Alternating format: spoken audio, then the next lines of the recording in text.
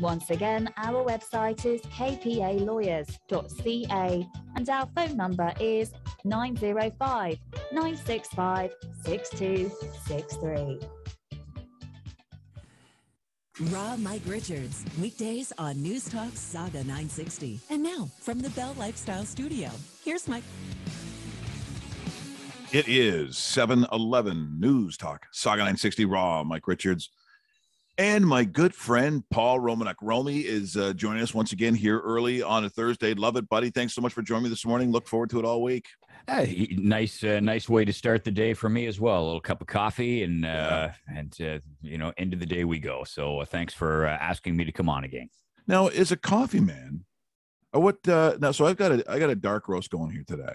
And sometimes that is just my favorite thing, and it's like rocket fuel. It really packs a punch.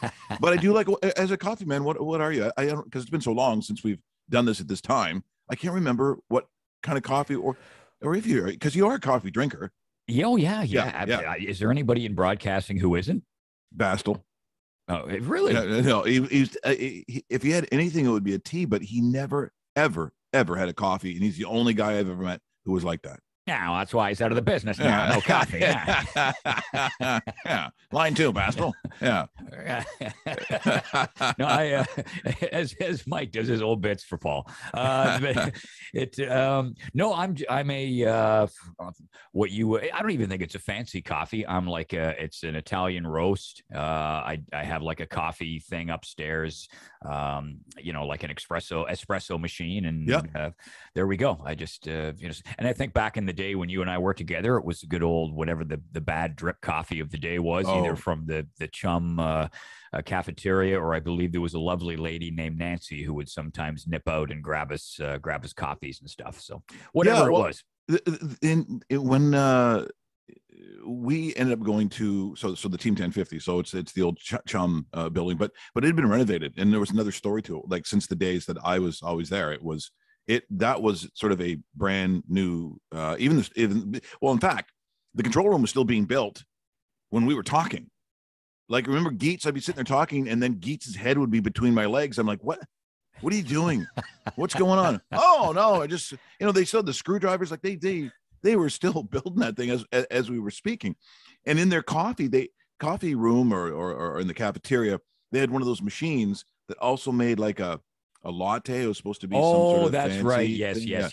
Fancy. But it was one of those things that for Italians would be death, because it was all made with those magic powders in the pouch, the way Mama used to make it, out of a foil package, and you'd have to enter some kind of a sequence on a keyboard to get the coffee you want. Like you were launching Apollo, trying to, I can remember screwing that up occasionally. The funniest thing I remember about that was our old friend Doug Kirkwood, who was a big part of that show, after the 9/11 attack. The next day we went up, and when the little container inside this automatic coffee machine, when it got full of old containers, like old coffee pods, a light would flash that said "check bin," as in, check the bin. Oh yeah, yes. And so we went up, and check bin was flashing, and Doug goes, "Look, even the coffee machine's on high alert for terrorists."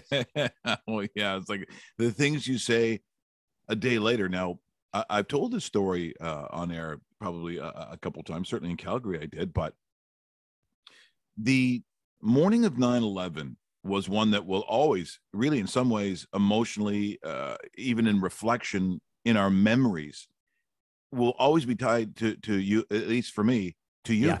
You've told the story. I have too, in writing, not so much on the air, because I haven't been doing a radio show, but we were doing our morning show, and I think we all have slightly different recollections. And I've actually gone back, Mike, to you can go quite easily onto Wikipedia or wherever and see the actual timeline of what happened, when the first plane hit, when the second one hit, and so on. And I have a distinct memory of the first one hitting and the second one hitting.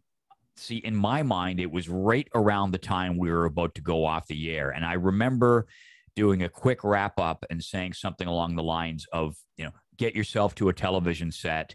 A plane has crashed into the World Trade Center. I'm not kidding. Because we did a lot of joking around, and I just wanted people to, this is not a bit. Get yourself to a TV set. This has happened. But not, because I think, Mike, correct me if I'm wrong, but initially you and I were both, as I think everyone was, it was some moron in a little Piper Cub or something has crashed into the world, and we didn't realize that it was a jet. And then when the second one hit, you realized, holy cow, there's something really bad happening, and we didn't know what at the time. But that's my recollection of it. What about you? Yeah, well, see, that we were a national network, and so when you had to get off at 8:55 or 4, or whatever whenever we had to get out, so you were controlling it, right? So just so people know, so Romy's the guy controlling everything. It's he leads first, and I come second. So he's got to direct traffic. When the plane goes in to the first building, we don't even know what kind of plane, right? We are unaware of the actual make and plane that goes in. And the first thing that comes to me, because I'm at that point like the joke machine, I'm in the joke factory, and so 2 weeks beforehand, there was a bunch of this stuff. There was a bunch of weird plane antics that were going on the planet, including some guy who'd flown his own plane into into a small building in Florida. I think there was an Air Transat one where they took off from France, but somehow forgot to check the fuel, which was a stunning report and a reflection upon Air Transat, and we did a bit on that where you hear the plane, as your captain speaking, we're going to be flying at 45,000 feet. Hope you enjoy the scenery. We'll be going over the thing as I've done our checklist as I'm a professional pilot. Booze, got that right, boy. And I got booze, food, fuel. Oh no. Oh, it's my face red. So just gotta, and so we had a bunch of plane mishaps. So here I am. Now I'm trying to get in as the music's up and we're going to break. Romy is watching the television and describing sort of the scene, because we haven't seen the building. We don't really quite know, because we're getting to that time where we have to get out because everybody has to link up and go to their local shows. So we got to get out. And I'm trying to get a joke in.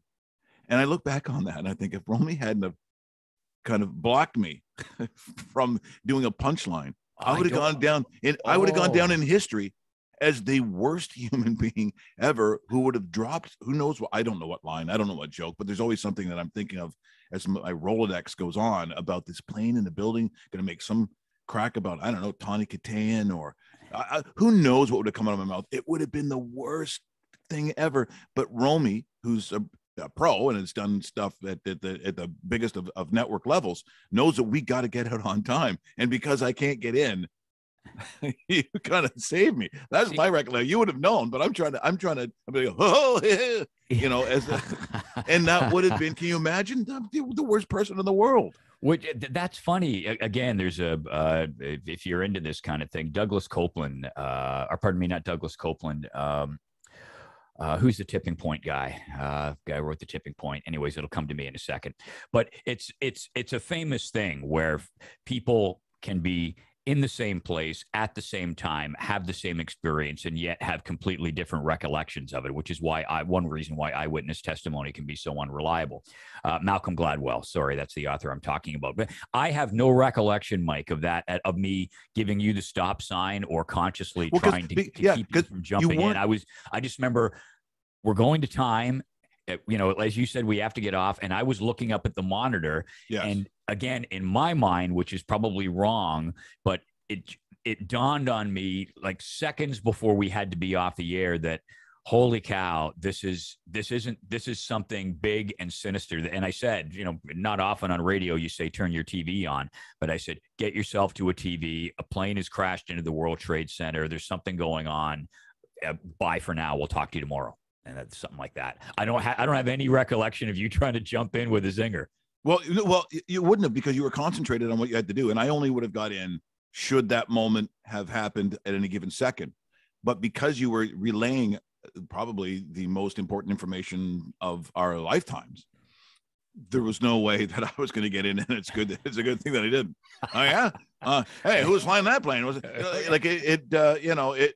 And the thing that I always remember as the seconds, and I mean seconds. So we get off and we're kind of staring at each other because you can't believe what's happening, because it's getting worse by the minute. Like every minute that goes by, the moment becomes heavier. And the realization of what's happening in New York starts to weigh as we find out more information. We're like, it was a jet with people on it. Like it was a full, and then of course it starts to, and then when the second one goes in, I'm a little bit of a mess, because just that past week I'd met someone at a party for a buddy. So my buddy Adam Oldfield, as some people might know, he has sort of like a family relationship. You know, sometimes they call them family, but they're not really family. And so Chris May, who you might see on the Weather Network, who's an awesome guy, it was his brother, and I'd met him, and he told me the story about how he worked in New York at the World Trade Center. So when the second one goes in, I'm a mess, and you wouldn't have recollection of this because you saw me, and I'm not stoic very often. Like I'm not out of it very often. And you see me and you're like, Mikey, what's going on? So I phone Adam to ask about, and I can't remember the brother's name at the time, Chris May's brother. He had slept in that morning because he stayed late the night beforehand. So he wasn't there. He slept in because he worked the midnight oil the night beforehand at the World Trade Center. Wow. And it saved his life. And then I don't bawl, but I'm on that verge. Like you can see me going, and you come into the bullpen or the green room or when you talk about it and put your arm around me and say, it's okay. Because that doesn't happen very often. And the circumstance is very volatile at this point. Like people are running all over the place. Now you have to remember, Chum FM is also on the other side. And so at that point in radio, there's a lot of people in this building, and the sports format had update guys and the next shift. There's a lot of people there. And all I remember is you comforted me in that moment. And I was surprised at my reaction, but I guess in a lot of ways that would have been the smallest of reactions as we find out, and it gets worse and worse. And I didn't leave till much later, but I picked up my son. I picked up Jordan that day at school. That's how shaken I was. Like somehow the next target would have been, Whitby, Ontario, or whatever my mind was thinking. But I was getting my son. That's all I know. So I went from Toronto, drove back, and picked up Jordan at school. And how do you explain that to a child? Because I also had a friend in Dallas, because there are targets. That's the thing about the United States. There are certain things in certain cities that you don't maybe attribute on a national scale, but some cities have something of value that might be targeted. So I phoned him. Like you start doing things you don't think that you would do, but you do them because in that moment there is panic. Yeah. And to your earlier point that, the way we got down this rabbit hole, like same with you, Mike, I will forever, for the rest of my life, on that day, I will think about the fact that, I was on the air with you doing a radio show when it happened. It was a unique place to be for an infamous moment in history, for sure. Yeah. And one that, we'll certainly never forget. And the summer is the first time I've seen Ground Zero, and it's a very overwhelming experience if you get a chance to do it. And it was kind of roped off because COVID protocols and that kind of so on. So you couldn't actually see the water and the things that people lean over. But we're tied by that. We're tied by that. And it's something that we will never, obviously, even personally, forget because of that moment. Now we're going to come back on the other side. So Romy's in studio, or the virtual studio all hour long, and there's lots to talk about, including maybe some international hockey. We do have a Team Canada. There is going to be Olympics, which to me, why are we even doing this? I have no idea. We'll come back on the other side. First, it's traffic on the fives, as we always do it, and it's 7:25. Here's Brendan.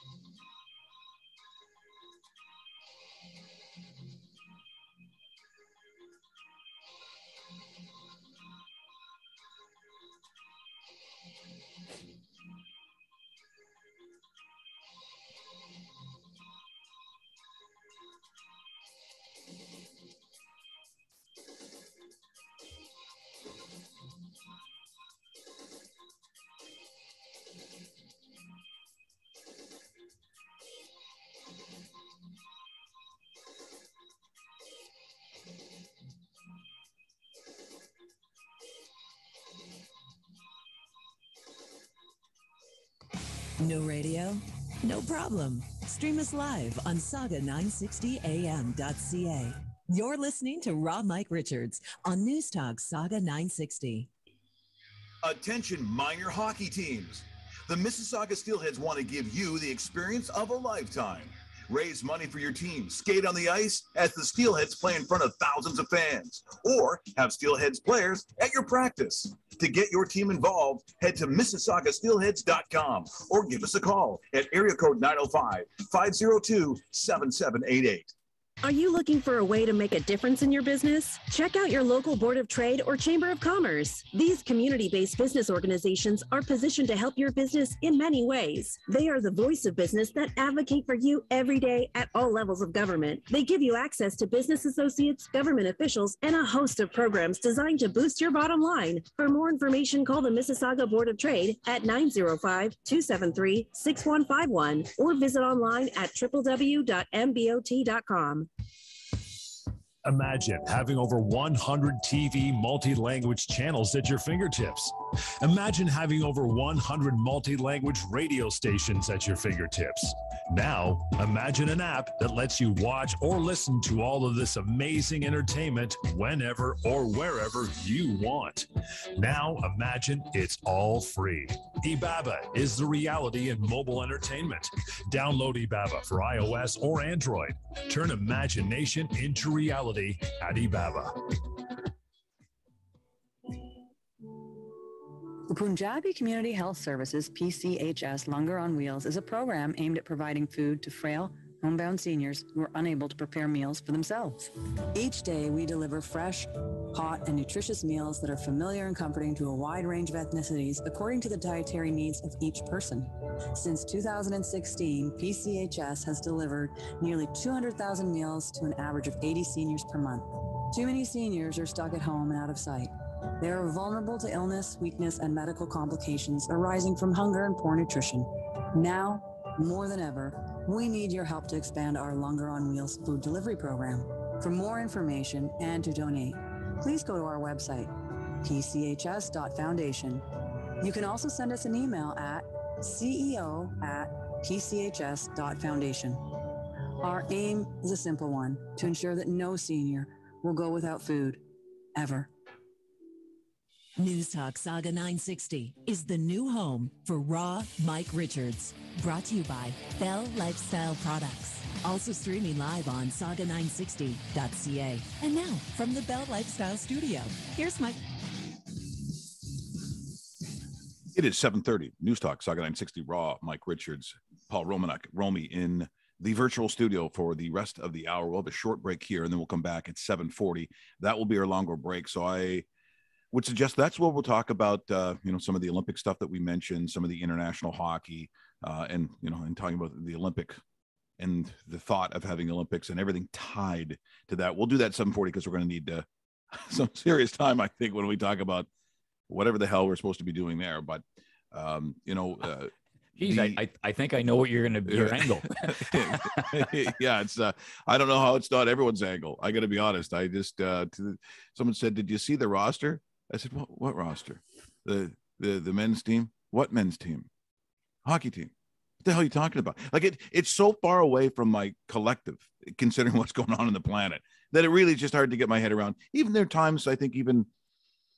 When you look at schedules and so the Ducks were in town last night and Sam Carrick, Stouffville native, grew up with his parents, in fact, and Sam's been on the show a couple of times. I mean, it's just hard to get my head around the fact when I see what our world has gone through and what it means to kind of survive. And hopefully you don't lose your house or lose your restaurant or lose your gym or, you go down the line. So we'll do that at 7:40. I do want to get back to something now. For those who missed your appearance last week, and this is great, as I said to Lumby the other day, this should be a regular occurrence, I think, if you've got the time to do this, because the response to it has been, I don't know if you saw some of the stuff, but people miss hearing your voice, people miss your perspective, because, and I think probably as I wrote in the book that I did a bunch of years ago, I mean, I learned a lot from you. Now, I've been in business a long time, but that doesn't mean you know everything. It's like a tennis player or a golfer who, at the highest of level thinks they know everything, while they'll be the first one to tell you that's why they have a coach. That's why they have somebody else there saying, you know what you could do. And that's what you did for me. That's what you did for me, is certainly in the area of listening to people in an interview, and people that come on my show and have for years mention, yeah, they get the jokes, the impressions, but they really enjoy when we sit down and talk. And I have to be honest, a lot of that I got from you. Oh, it's very kind of you to say. Thank you for that. And I learned a lot from you about bad things. How to hide a flask. About timing, and when to jump in with a bit of humor, when not to. It was a fun show, and it's too bad we were the only ones listening to it. But that's another topic for another day. But the thing, and of course, but those numbers now are bigger than what 1050 has now. Our morning show had bigger numbers then than they do now. Yeah, well, that's a low bar, isn't it? Yeah, that's the lowest of bars. That's I can't see where the bar is. You can't limbo under that bar, let me tell you. And the other station, not that much ahead of it either. They're heading in the same direction. It's sort of sad. But the one thing that as I said, if you had missed it beforehand, just the name of your podcast for people who wanted to experience really a sensational take on a perspective of the Beatles. Yes, I got some great, speaking of the last time I was on with you, some great feedback of people saying, oh, I didn't know that he was a music guy and such a Beatles nerd. And so hopefully I gained some new listeners. It's called The Walrus Was Paul. Which is a play on a Beatle lyric. For those of you who are Beatle fans, for those of you who aren't, that's what it is. You can find the podcast, The Walrus Was Paul, at any podcast platform. I have a lot of listeners on the Apple platform. I have a lot on Spotify, Google Casts, all of them. You can find it. And it's a very simple concept. I talk to some big names from the Canadian music industry, and they go through their favorite Beatles or Beatles solo album track by track. And we've had Jim Cuddy and Colin Cripps from Blue Rodeo on a couple of times. Stephen Page, ex of the Bare Naked Ladies, has been on. Dave Bedini's been on a couple of times. We've had some great guests and more great. In a couple of weeks, going to have on Barry Keane, who is the longtime drummer for Gordon Lightfoot. He's been on Lightfoot's touring band and studio band for like 40 years. He's going to be a great guest. So it's a lot of fun talking music. I think I said to you last time, Mike, I still love sports, but I was kind of sportsed out. And every guy fired sportscaster, and they're piling up like cordwood these days. Hey, I'm going to do a sports podcast. And I thought, you know what? I'm going to do something. I love that voice. And I got that from you. And I just thought, I'm going to do something a little different. So I veered off in this direction. Not to say that I won't come back to sports at some point, but right now I'm about this podcast. Well, it's sensational, and the numbers reflect that. So we're thrilled that we can have you on, and because I do want to ask a question, because I know we're out of time. We got to go to traffic. The movie Yesterday that came out a couple of years ago, and I want to get your take on that, because I loved it. I thought the premise. Look, you got to buy into sometimes a surreal premise, like a Twilight Zone. If you hated the Twilight Zone, then never see this movie, because you'd hate it. But if you can buy into that, I just thought the take on it was actually brilliant. And I thought the guy who the Indian lead in that movie was a phenomenal. It was just a phenomenal idea. But again, if you don't buy into the premise from the very beginning, then that movie would have been you're in the wrong theater. Yeah, you wanted to. Yeah. No, I thought it was great. Really well done. And I don't want to, spoiler alert, I don't want to give the movie away, but there was a point where I thought it would have been just the perfect ending to it. And then it was so nice, and it was so outstanding what they did. And then for the last, the denouement, I guess, if you want to use it kind of went off and it turned into sort of a Hollywood, hey, this and that, and it kind of wraps up with a bit of a moral, and they lost me a bit there. But the first 2/3 of it, or first 3/4 of it, I'm with you. It was a really sweet movie, really nice. We're going to continue with Paul Romanuk in the virtual studio, but first at 7:35 we do traffic on the fives, and here's Brendan.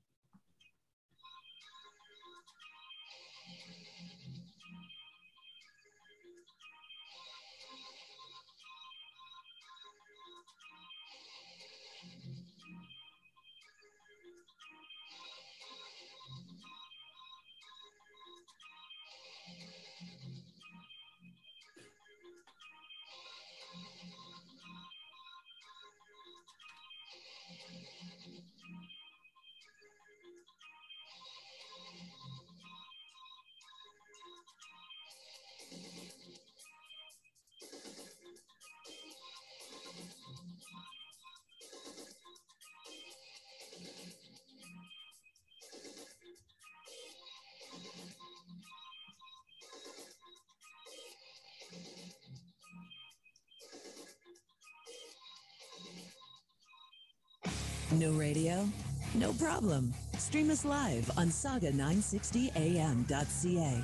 You're listening to Raw Mike Richards on Newstalk Sauga 960.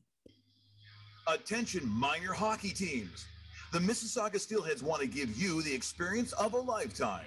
Raise money for your team, skate on the ice as the Steelheads play in front of thousands of fans, or have Steelheads players at your practice. To get your team involved, head to MississaugaSteelheads.com or give us a call at area code 905-502-7788.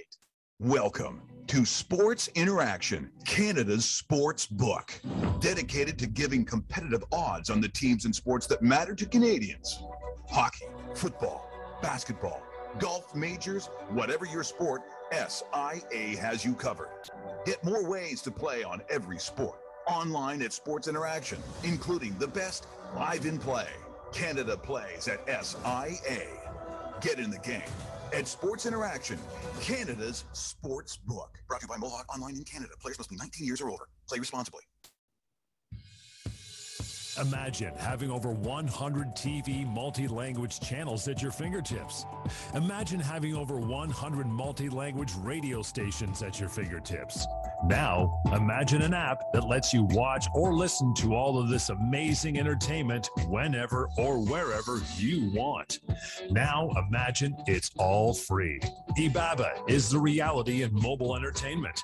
Download Ibaba for iOS or Android. Turn imagination into reality at Ibaba. If you thought Mark Petrone was a pain in the ass in the mornings, wait until you hear him in the afternoons. That's right. Mark Petrone and all his freedom-loving awesomeness is now on afternoons on Newstalk Sauga 960. Everything you've always loved and hated about Mark will be all there every weekday, 1 to 3 p.m. Enjoy your new afternoon delight. The Mark Petrone Show, weekdays, 1 to 3 p.m. Only on Newstalk Sauga 960. Afternoon delight. Raw Mike Richards, weekdays on Newstalk Sauga 960. And now, from the Bell Lifestyle Studio, here's Mike. 740 Newstalk Sauga 960. Raw Mike Richards in studio with our good friend Paul Romanuk. And generally, when I see an international tournament, there's going to be an announcement, obviously, of Team Canada. Something that all Canadians sort of at that moment obsess over. And it really doesn't matter what the tournament is. Canadians then only see gold and they're just transfixed. It's their eyes are just glued to the television for that period of time. Now, after that, international hockey is a zero. We have no recollection of anything that goes on, any of the countries, any of the tournaments. It's only in that moment. It's just who we are. I mean, recognize who we are. And so I don't know how many international hockey games. Your voice, I think, is still in the Hockey Hall of Fame. The It Is Over call, I believe, is still in there. And of course, being a bunch of dicks as we were, we had an event in when we were the Team 1050 in the Hockey Hall of Fame where you can record a famous hockey moment and play it back. So, of course, we go in the guy who's actually in the Hall of Fame, that being Paul Romanuk's voice, and sitting beside him and then doing the stupidest. And he thought over to another person. And he thought to another person. Oh, it's the penalty shot. Oh, it's the goal in the net. You know, just stupid ass. People going, what is in front of the guy whose actual voice we actually hear in the hall? But that, I mean, look, international hockey has been a big part of your life. And, you know, the Spengler Cup, someone talked about it on Twitter the other day, just because that tournament is actually pretty special and is something that I always wanted to go to. I always thought one Christmas to be in Davos would have been like a dream come true. That would have been amazing. It is. I've told many people this. If you're a hockey fan and you can afford it, because Switzerland's not a cheap place, you know, home of the $14 2-ounce glass of wine. But it's fantastic. It's of all of the events that I did on a recurring basis. So, you know, World Junior Hockey Championship, World Championship, Spengler Cup. Spengler would be my favorite for sure. Just because it's like living on a postcard for 2 weeks or 10 days, however long the tournament is. You're in this beautiful Swiss ski village. There is a mountain range on either side of you, and the rink is the most beautiful hockey rink I've ever been in. I know there are some, beautiful old rinks in Canada as well, with the big sort of open cathedral type ceiling, open wood. But this is a biggish building, and it looks like a cathedral inside. There's glass at both ends. It's gorgeous. And the hockey is really, really good. It's, it's a highly competitive level. It's better hockey than, from a strict hockey point of view, and I know this is sacrilegious to some Canadians, it's way better hockey than the World Junior. Like, it's not even close, because these are men who are professionals, not 18, 19-year-olds who are trying to be professionals. They're two different things, but the Spengler Cup team that represents Canada would mop the ice with Canada's national junior team. It wouldn't even be close. So the hockey is better, and the event and the atmosphere is fantastic. So if you can ever go, you go there. Here's how your day goes, Mike. You get up out of bed, have a nice breakfast, maybe go for a little ski or a walk around the winter paradise you're in. You go to the early game at, I think it's 3:00 in the afternoon. You leave the early game, you go out, drinks, dinner. You come back for the late game that is at 8:00 that night. You go out after the late game, drink, dinner, party, schmooze. You sleep in the next morning, get up, lather, rinse, repeat. You do that for 10 days. Like, it's a lot of fun. It is great. Now, the World Juniors is a special tournament, obviously, and to Canada, like, even if you talk to Americans who their program, since they started going down that path of Hockey USA, since I guess probably Miracle on Ice, I guess, if you want to draw a line in the sand for hockey in that country, and they've done a spectacular job of American hockey. For me, growing up, I never thought of the U.S. and hockey. It just wasn't in my mind. The thinking of me, and certainly in high school, like your biggest rival was Russia. Yeah, I mean, it was us and the Russians. That has changed over really the decades, where our biggest rival, even on the women's side, which I wouldn't have thought of back then either, has become you. And it's just because USA hockey has done a really incredible job. But even when I talk to my American friends, they're obviously aware of the World Juniors, but it's not a coast to coast obsession where our Christmas holidays have been melded in with the World Junior Tournament. They're almost one and the same. People alter how they eat, when they celebrate, when Nana comes over, and Nana better not be standing in front of the television when we're playing, Germany or Latvia or Switzerland. It has become part of culturally of our Christmas break. Yeah. And I mean, I was really lucky to be a part of that. And it was just because, everything is timing. As you know, when you look back in hindsight, and there'd never been a situation, because there hadn't been a sports network. The only people who covered the World Junior, and they covered it just a tiny bit, was CBC, because CBC did all the sports back then. Then you had this relatively new TV network that was all sports. That was a first for Canada, and that was TSN, and that's where I was working at the time. And then we started doing, and it was my idea, to do a junior hockey game of the week, because I'd cut my teeth as a play-by-play guy in the 80s doing Toronto Marlies and Oshawa Generals games in the radio. So, it's a great product. We should get it on.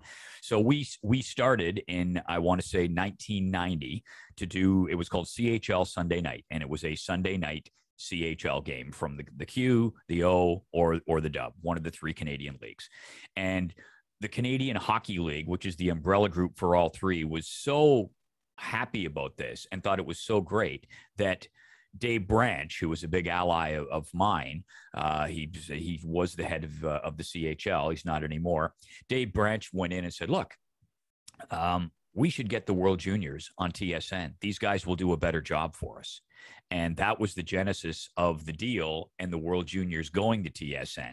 The second thing that I think happened, Mike, when you talk about timing is, okay, so now you had a network. We were going to do all the World Junior games. No one had done that before. However, the big thing, Canada helped out because they won. They went on, at the time, an unprecedented run of 5 consecutive gold medals at the World Juniors. They had never done that before. Had they gone on and had their usual showing, gold one year, 4th the next, maybe a 3rd, maybe lose in the final, maybe win it again, I don't think it would have taken off the way it did. But a tradition and a habit developed of, hey, Merry Christmas, and we're going to sit around and watch Canada kick the crap out of Norway on Boxing Day. Hey, score after 1 period, 6-0 Canada. Should be a good second back after this, right? But people, and Canadian hockey fans are front runners like all sports fans, and they love to watch their team win. And the team won, and it took on a life of its own, and it still continues, right? You had told me, and again, you see, I have a weird memory that I remember literally everything. My memory is freakishly good, except for recent memory, like where keys and wallets and stuff. I'm still I'm just brutal. But I remember almost.